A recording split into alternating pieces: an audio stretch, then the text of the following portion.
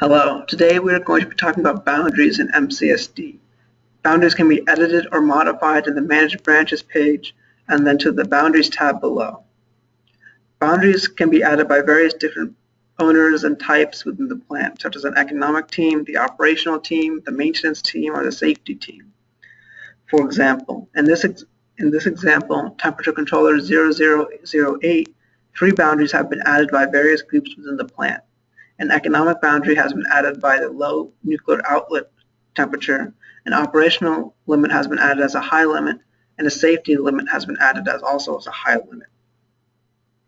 In this example, all of these limits have been added individually, but then the control engineer is able to go in and verify which boundaries need to be linked to an alarm. Every boundary type does not need to be linked to an alarm, but every alarm should be linked to a boundary.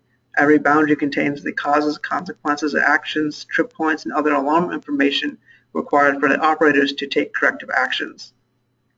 Therefore, in this example, every boundary in this example has been linked to an alarm. The low limit alarm has been linked to a low alarm. The operational high limit alarm has been linked to a high alarm. The control engineer deemed it necessary for the safety high limit alarm needed to have a separate high alarm.